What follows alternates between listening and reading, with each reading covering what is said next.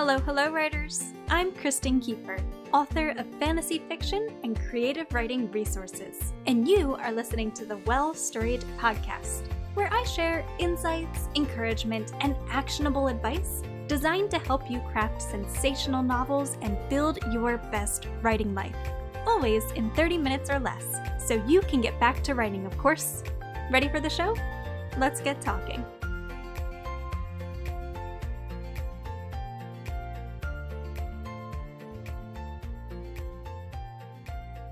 Hello again, writers. Come on in and welcome to the Well Storied podcast. Once again, I am your host, Kristen Kiefer, and today is Thursday, October 21st, 2021. Today on the blog and podcast, I am excited to introduce a brand new series called Book Notes, in which I read a book on the writing craft, on creativity, on publishing or marketing, and I share with you some of my favorite quotes from the book, as well as key takeaways and a summary of the best tips and strategies that the book contains.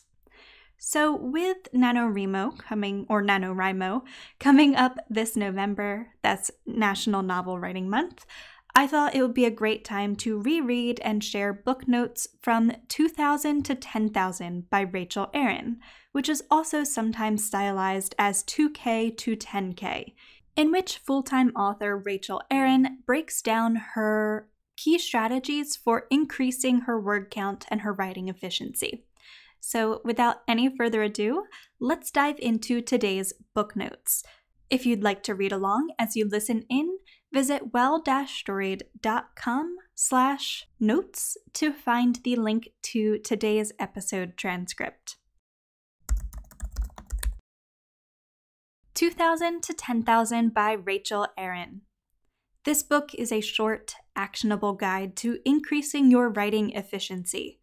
Though at times a bit inelegant, 2000 to 10,000 offers powerful productivity strategies that will increase the rate at which you plan, draft, and edit new creative projects. Who is this book for? This book is primarily for fiction writers, especially novelists. Any writer will benefit from part 1 of the book, in which Rachel breaks down 3 key strategies for increasing your writing efficiency. However, this section comprises only a third of the book.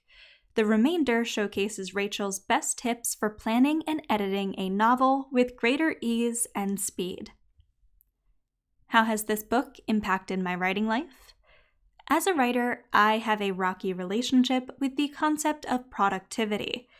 For me, it brings to mind the dangerous and unhealthy aspects of hustle culture that leads so many writers and creatives to feel that they are not enough.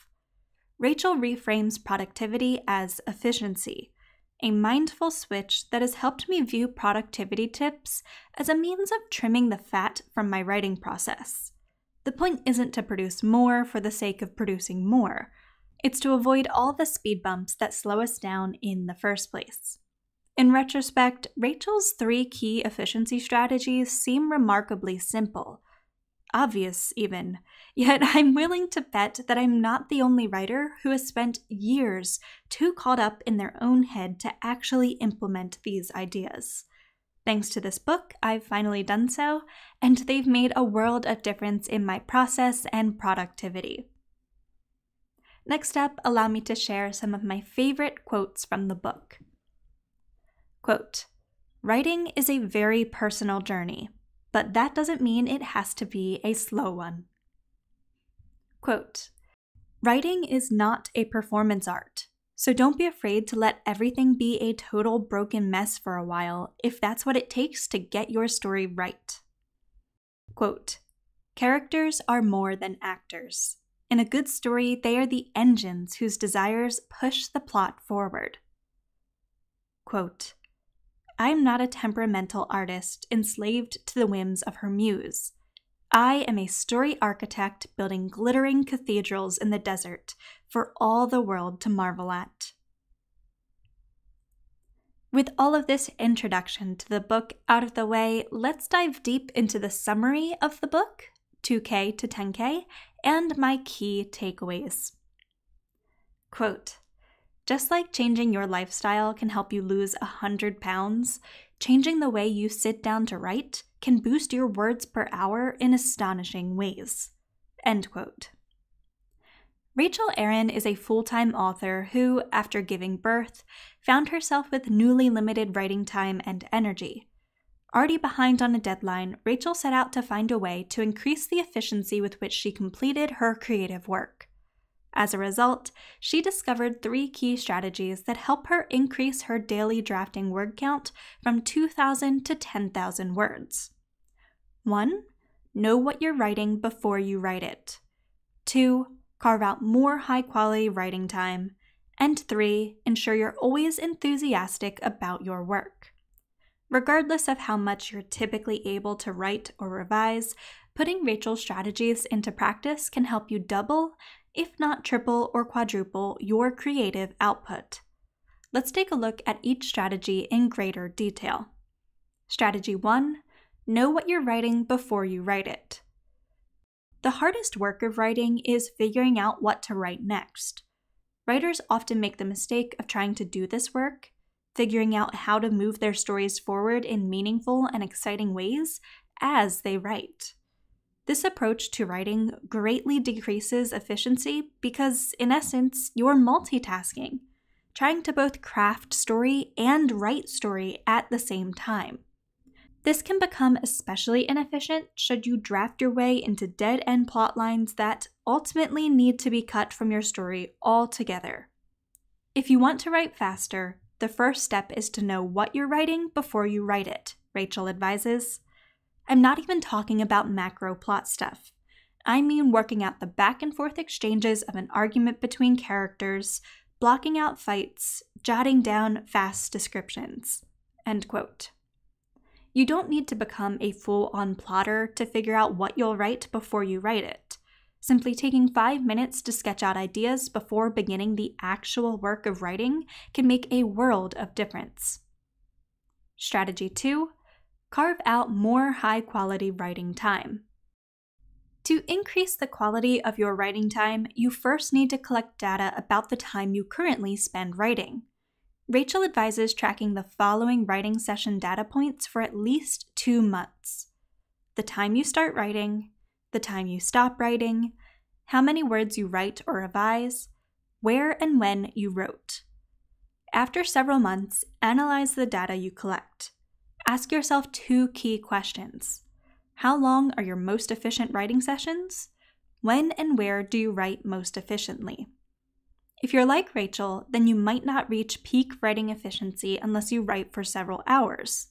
Alternatively, you might be able to produce a similar number of words per hour no matter how long your writing sessions.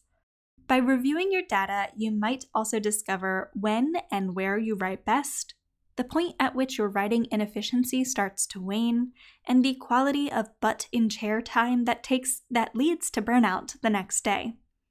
In any case, use this data to optimize your daily or weekly writing sessions. Strategy 3. Ensure you're always enthusiastic about your work. After analyzing your writing session data, you'll likely discover that your most prolific writing days occur when you draft the scenes you're most excited to bring to life. By this same token, your writing efficiency will decrease when trying to write scenes that you find somewhat boring. Not every scene in your novel will be the most exciting scene in the world. However, you should be able to drum up some enthusiasm for what you're about to write. When you take 5 minutes before your writing session to figure out what you'll write next, pay special attention to the little details in the scene that you're pumped to write.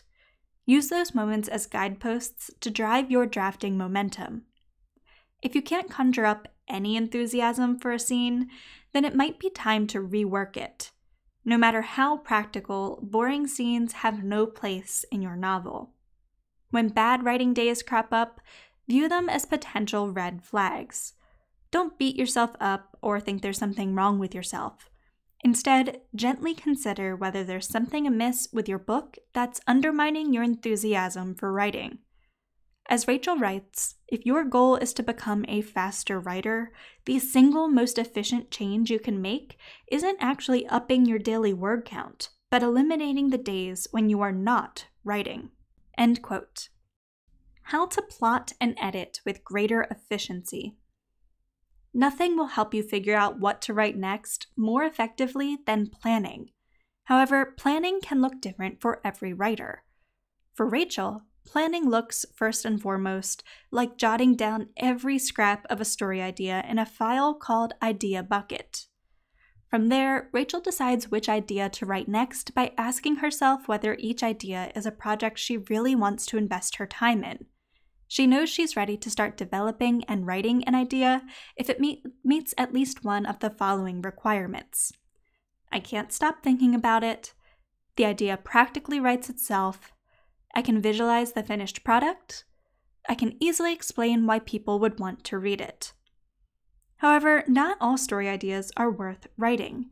Most ideas can be transformed into a good book in the hands of a capable writer, but enthusiasm is key. Quote, "Your writing time is precious, often gained at the expense of other worthwhile activities. Don't waste it on a book you don't love." End quote. To develop her novels, Rachel worked through the following process. 1. Get down what you already know. Put all of your current ideas for the story on the page to discover the gaps and holes you need to fill. 2. Develop the basics. Figure out the bare bones of your characters, plot, and setting. Then pin down your story genre to avoid tonal mishaps. 3. Fill in the holes. Begin plotting your story in earnest, skipping around as necessary and asking what happens next with your character's goals and motivations in mind. 4. Build a firm foundation. Ensure you really feel like you can see your story in your mind's eye. Make sure you can, quote, taste the book clearly. 5. Make a timeline. Noting the dates of important events and history will help you find and fix early plot holes and pacing mishaps in your story. 6. Write out who knows what and when.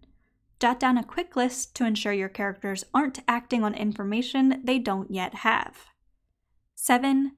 Memorize your story's particulars. Study your characters' descriptions, important place names, and other details that might otherwise become frustrating edits post-first draft. 8. Write a scene list. Break your plot down into scenes, then group them by chapter to ensure your story flows well and consistently ramps up dramatic tension. 9. Do a boredom check. Review your scene list to ensure there aren't any slow scenes or poor pacing that would kill your enthusiasm during the drafting process. No matter how much you plot and plan your story, it's likely to change dramatically as you write. This is perfectly natural and doesn't negate the importance of planning as best fits your process. As Rachel writes in 2K to 10K, no one has all their good ideas at once. So don't be afraid to let go and just write. Plotting exists to make your life easier, not harder. End quote. But what about crafting characters? Rather than crafting specific character details, Rachel likes to allow her characters to develop naturally alongside her plot and story world. Consider treating your characters as active participants who drive your plot forward rather than passengers on the roller coaster that is your story. It doesn't hurt to nail down characters' basics first, such as the following: their name, age, physical description, what the character likes, what the character hates, and more than anything, what the character wants. However, your characters want, their goals and motivations, give them agency within the realm of your storytelling. Allow them to take the reins, harnessing that agency to tell you where your story should go next. Get to know your characters through this process. Doesn't all this planning kill creativity? Writing is an active undertaking, not a passive one, writes Rachel. Rather than waiting upon the muse to strike, she intentionally sets forth to craft, draft, and revise incredible stories. While there are no real rules for how to write a book, There are methods you'll want to follow to craft an engaging and commercially lucrative novel, and you're likely already using them. Specifically, you're likely already structuring your story based on an understanding you've gleaned from the stories you've consumed. The most pervasive story structure is the 3-act structure, which looks as follows. Act 1, put your characters in a tree. Act 2, light the tree on fire. Act 3, get your characters out of the tree. Act 1 introduces your characters, world, and the beginning of your story's action. Act 2 is all the rising action that comprises the mountain that is your story and which your characters must climb. Act 3 is the peak and resolution of all that action, in which the story's mounting tension pays off and resolves. The best writers are those who understand what they're doing when they sit down to write, who understand how stories tick and seek to craft stories that do the same. As Rachel writes, if you want your writing process to be fast and reliable, it's not enough to just trust your feelings for what works. You need to know why it works and how it works if you ever want to make it work for you. End quote. However, using structure doesn't mean killing your creative instincts. Trusting your gut isn't the same as being at its mercy. Use structure to craft your stories, and your gut to identify where your story isn't up to shine.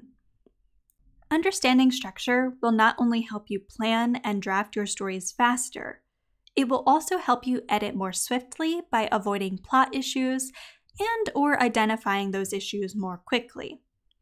On a similar note, every scene in your novel should accomplish at least 3 things. First, it should advance the story. Second, it should reveal new information. And third, it should pull the reader forward. If you're struggling with an overlong plot, then consider where you might combine scenes, killing at least 2 birds with 1 stone to make your scenes as powerful and purposeful as possible. Exploring this question even with a shorter novel can help you craft the best possible story. Writing highly purposeful scenes can be trickier, which makes writing more inefficient. However, quality trumps quantity with storytelling any day, so don't be afraid to slow down when necessary to create your best possible work. Finally, let's talk about how to edit with greater efficiency. Many writers profess to hating editing, but this doesn't have to be the case. Editing is writing, and if you like writing, then you can also like editing. Most writers just despise editing because it comes at the point in the process when you've already put a ton of energy into your book. You're tired, and often the work is harder, and you're just ready to be done. However, it's important to remember that editing is a skill. The more you improve your ability to edit well, the less you'll hate the process. When editing, first understand what you're trying to accomplish. You're no longer asking the question, what happens next? Instead, ask how you can ensure that readers both understand and love what happens next. To improve your editing efficiency, first consider what's wrong with your book. Remember, knowledge increases productivity. Some problems will be obvious, but others will be more difficult to identify. To make the process easier, create 3 tools for yourself. 1. A scene map. Recreate an overview of your story's scenes based on your first draft to identify plot and pacing issues. 2. A timeline. Recreate your story's timeline of events to further identify plot and pacing issues. And 3. A to-do list. Organize every issue you uncover in a list, prioritizing the largest and most complex issues. When you're ready to edit, tackle your to-do list. Avoid working through your manuscript chronologically. Instead, work to resolve issues by complexity as prioritized on your to-do list. Your story's biggest issues might span multiple scenes. If you edited your novel chronologically, then you'd struggle to effectively resolve your story's more complex issues. Working out of order actually boosts your editing efficiency. After fixing all the issues on your to-do list, read through your book. At this point, your book is likely an unreadable mess, even if the plot and characters are great. Now's the time to line edit your work, polishing your prose and fixing uncorrected text to make the book readable. When you're done, consider running the book by beta readers or your editor for additional feedback. Voila! Just like that, you have efficiently finished a brand new book. Congratulations, writer! This has been my summary and key takeaways from 2,000 to 10,000 by Rachel Aaron. If you feel like you're crawling through your story, struggling for each paragraph, or simply want to get more words per day on the page without increasing the actual time you spend writing, or sacrificing the quality of your work, then this is the book for you. Using the strategies outlined in this book, Rachel Aaron was able to boost her daily writing word count from an average of 2,000 words to an average of over 10,000 words a day. Using these same strategies, you can also boost your writing efficiency. So if you would like to check out this book in greater detail, get a copy for yourself, then you might enjoy the affiliate links I've included for you in today's episode description or in today's episode transcript. There's a link to purchase the book on Amazon, as well as a link to purchase the book on bookshop.org, which directly supports independent bookstores. Like I mentioned, both of these links are affiliate links, which mean I will earn a commission on sales made through those links at no extra cost to you. Using those links goes a long way towards supporting the podcast and supporting my work at Well Storied as a whole, so thank you very much for using those links if you decide to give this book a try. With all of that said, I think that is everything I have for you today, writers. I hope you enjoyed this brand new feature here on the Well Storied podcast, and I'm very excited to share more book notes with you soon. Until next time, here is to increasing our writing efficiency. Thank you for listening to today's episode of The Podcast Writer. I hope you found it helpful to your writing journey. If so, make sure to subscribe to the podcast so you never miss a new episode, and to give the podcast a quick rating or review. Doing so goes a long way toward helping the podcast reach new writers and lets me know that you're enjoying what I'm creating. You can also give me a shout out directly on Instagram at Kristen_Kiefer. For additional guidance as you work to craft sensational novels and build your best writing life, be sure to head on over to www.well-storied.com, where I share blog posts, workbooks, e-courses, and other helpful resources for writers. Again, that's well-storied.com. Thank you again for tuning into today's episode, my friend. Until next time, happy writing!